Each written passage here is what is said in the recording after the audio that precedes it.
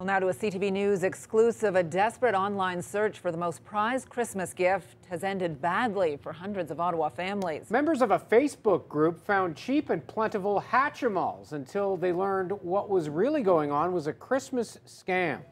CTV's Annie Bergeron-Oliver has more on what this Hatchimal scam is all about. Annie. Well, Patricia, the group is called From East to West Ottawa Co-op, and there are about 7,000 members in this Facebook group. And this Christmas, about 450 people thought they were buying Hatchimals at a big discount. But the shipment from overseas never arrived, and now their money is gone, leaving many to ask what happened and why. It's the hottest toy on the market, so hot you can't find one anywhere. That's why Carrie Hogan-Vachon turned to a popular Ottawa Facebook group back in October, offering a flash sale on Hatchimals for just $36 and delivery in 2 weeks. Saving money on a wow gift is ideal at Christmas time, and when you're buying 3 of them and you're on a budget, it's ideal. Instead of that wow gift, Hogan-Vachon and hundreds of others in Ottawa got scammed. It's a very tough lesson to learn, but I guess I'll think about it a little bit more now and not put all my eggs in one basket when I have to buy that next gift. The $36,000 collected from the East to West Ottawa Co-op group, allegedly taken by an international seller.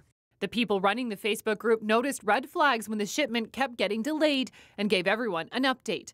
We sent through the bank accounts were verified, ID required. We did our due diligence. These people had interactive websites and stores, etc., to make it all seem real. Eventually telling the group the money was gone. In a statement, the group organizers told CTV Ottawa, "We are extremely upset that this vendor took advantage of us." The Ottawa Police Fraud Unit is now investigating. It says that the money was sent overseas to Malaysia and that in these types of circumstances, getting the money back, even solving this kind of crime, can be extremely challenging. The group says it is working to get people some money back, but a full refund, not hopeful.